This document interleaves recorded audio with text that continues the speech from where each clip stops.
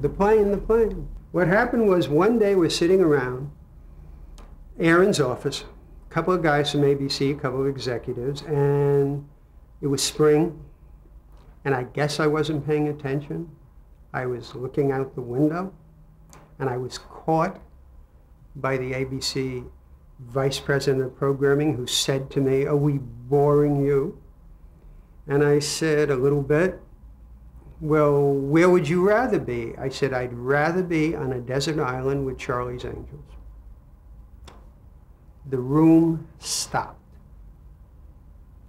There was this long pause, and the four of us, Aaron and I and the two ABC execs, looked at each other and we said, "Wait a minute.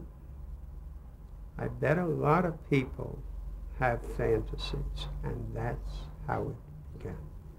That's simple. Very far out concept for a series, but in those days, Aaron and I didn't think we could fail. We thought we could make up something, and in this case, we were right. Now, the first script of Fantasy Island, the first one, started, the first act was Mr. Rourke would interview people as to why they should get to go to Fantasy Island. And by the way, you had to pay $50,000. And I remember Brandon Stoddard, who is the head of programming at ABC, said to me upon reading the script, "Who cares? I'm not interested in all these interviews. And if you're saying you have to pay $50,000, 90% of the audience is tuning out already. They can't make it. Why don't we open with Act 2 just the way you have it, where the plane is coming, Tattoo is yelling, the plane, the plane. The plane lands, the people get off, and Mr. Rourke says, 'That's Fred Silverman, he's the head of program.' That's all we have to know." I said, "That's all we have to know?" Absolutely, nobody cares. Hello, nobody cares about these. They want to see what their fantasies are and what's going to happen. So that was contributed by the head of programming at ABC, a masterstroke. 25 pages ripped out of the script, and we started with Act 2. And he was right.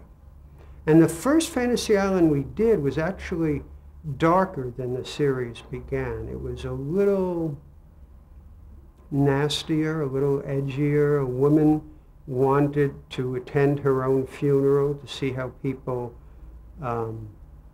reacted to her death, and they didn't react well because she was a rather tough woman.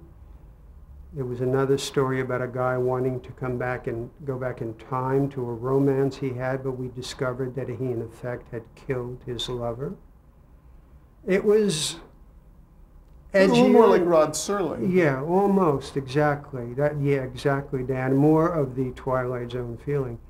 But we all decided after seeing it that perhaps we needed to have a lighter tone to it. What became the hallmark of Fantasy Island was, here's this magic potion, and if you take it, every woman in the world will be attracted to you. And the female version. I know you're not a very attractive woman, but if you take this potion and spray it on as perfume, every man in the world will be attracted to you. I think we did that story 38 times. And in fact, when we did the stories in the hour version, they never crossed, because we always thought in syndication at that time, it was very hard to syndicate hours. This way we could cut them up and make half hours out of them, because the stories never crossed. It's not that we were mercenary. And by the way, this was when we hadn't shot the first episode yet. We were already assuming we were a hit, and now we were going into syndication.